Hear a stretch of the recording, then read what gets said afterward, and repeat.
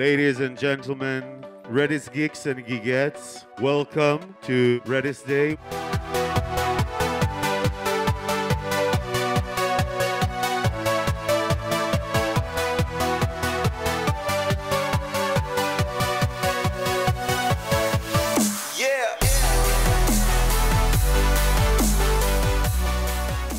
Good morning to everyone. Hi. Today I'm going to talk about 5 real-world use cases that we do with Redis that are powering the Dataroma Query API. So I'm Gul. I lead the platform team in Dataroma R&D. You can find me online pretty much everywhere with the same username. A word about Dataroma. So we are a marketing intelligence platform.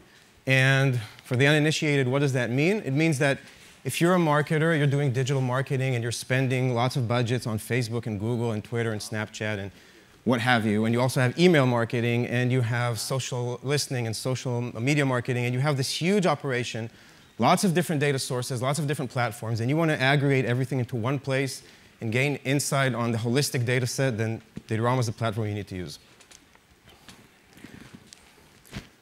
A bit about our statistics. So we process 5 billion rows daily, which is twice as much as we did last year when we were here, just to show the speed of growth.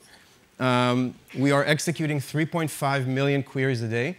So for some people, that might sound like a small number, but a Dataroma query is a monster. It's hundreds of lines of SQL with joins and groups and subaggregations and subselects and window functions. And after the SQL, there's also a post in-memory calculation step, which is very intensive. So it's a big deal. And we're pushing around 40,000 Redis calls per second. That's on average, but on peaks we get to much higher. So we have nice numbers. The Dataroma Query API is a core service in our offering.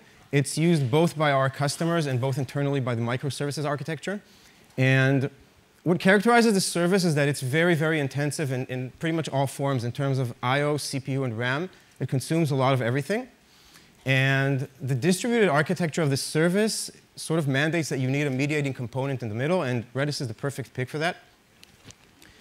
So, well, the metaphor was already used by Iftach before me, but I went the extra mile and branded the Swiss Army knife with the Redis logo. And so I'd like to extend the notion that it's a distributed system, it's a Swiss Army knife. And the 5 use cases that we're doing on it, and it's really nice to have just one tool to cover everything, is caching, queuing, locking, throttling, and finally PubSub'ing. So let's dive into the use cases. This is a simplified diagram of the architecture of the Query API. So I don't know, can you guys see the black writing there? It's like on the left side, there's a web server. On the right side, there's a query worker. It's a background worker. And obviously, this is a simplified diagram because there are multiple instances on each side. And then in the middle, we have the mediator, which is Redis. So the first use case, and the classic one probably is caching. A request comes to the web server and says, hey, I want to perform a query on my data set. A marketing query for context is something like, I want to get all my impressions, clicks, conversions, broken down by campaign across Google, Facebook, Snapchat, Twitter, grouped by country, by city, and by audience type, or something like that. So that's a fairly simple query, actually. And so the first thing we do with the query is that we hash it, and we look it up in our cache in Redis. We have a map of pre-executed queries. And if we have a cache, then great. Then we return it to the user. And what we're gaining here is twofold. So one thing we're gaining is obviously speed. We can react faster to the queries. And the second thing is that we're consuming less compute resources. We're not actually letting the query into the entire system and hitting the database and the data warehouse and all the instances in the middle. So second step is queuing. If we had a cache miss in the first step, what we do is we take the query, we wrap it in a message, and we also assign to it a unique identifier, a GUID, and we push it into a queue. And then it gets consumed on the other side by the worker. And so obviously what we gain here is also twofold. It's, first of all, we gain decentralization. So the web server maintains its concerns of serving the API requests, while we can sort of separate the query itself to a background worker. And then that leads us to the second goal that we're achieving, is that we can now do sort of independent auto-scaling of each side of this diagram. So if I have thousands of web requests incoming and my instance of the web server can handle the load, but the backend query workers can't, then we can auto-scale just the workers. All right, step number 3 is locking. I find this one to be the most interesting step. So once the query worker has consumed a message and it's about to perform the query with the data warehouse that's on the right-hand side over there, it's a small image, the first thing we do is that we acquire a lock in Redis. And there are 2 reasons that we do that. First is resilience, because we don't want to thrash the data warehouse with tons of concurrent queries. And the second thing is, what I find the most interesting and challenging part is that since Dataroma is a multi-tenant platform, which means that all the customers have their data stored on the same infrastructure and on the same storage.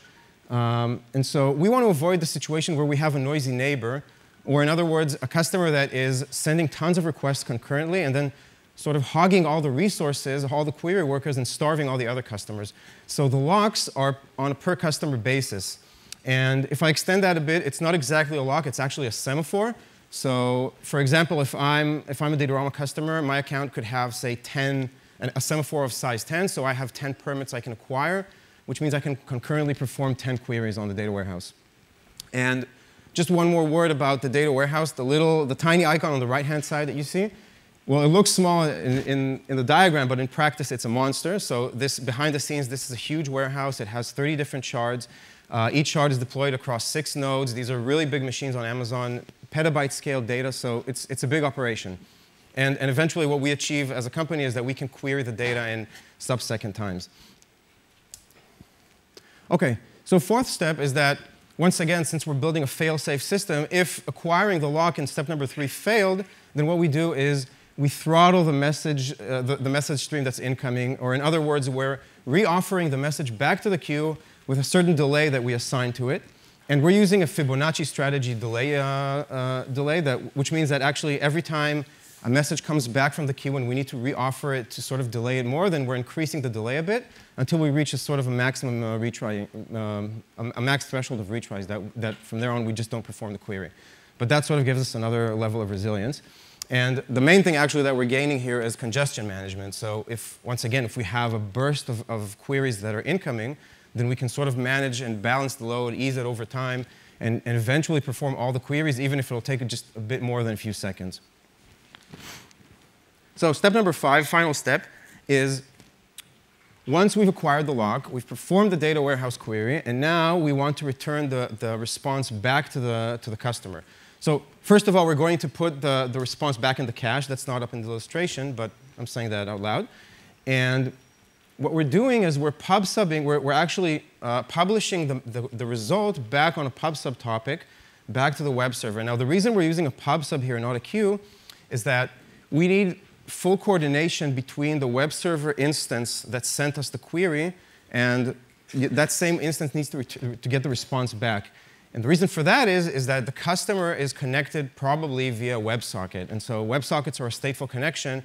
Once a browser opens a stateful connection with one of the web server instances and triggers a query, then we need to return the result to the exact same web instance and back to the client.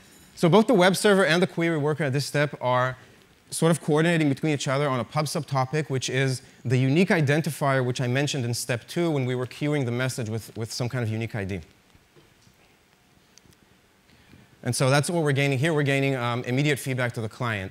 By the way, the previous mechanism here, before we had WebSockets and we weren't PubSubbing, is that we would just put the result of the query back in the cache, and we would have the clients, the web browsers actually pull us every second or every 2 seconds for the result, which is a bit less responsive, and it's not as good of a user experience as what we have now. So that pretty much covers it. It's one flow in the system that all the queries go through, 5 different use cases where they go through, and Redis has been phenomenal in this. We're really proud and happy with the solution we have in place. We're pretty much independent of any other technology or vendor or cloud vendor, and it works really seamlessly. All the errors or problems we've tackled in the past year weren't related to Redis and this flow, or they were mostly about the application code. That's it. Shameless plug, we're hiring. Dataroma, in my opinion, is solving some of the toughest challenges in terms of distributed systems and architectures. We're handling pretty huge loads and scale, and occasionally we hang out at the beach. So you guys are welcome to join. You can ping me or reach out wherever you want, whenever you want. Check out our engineering blog, engineeringdataroma.com. That's it. Thank you.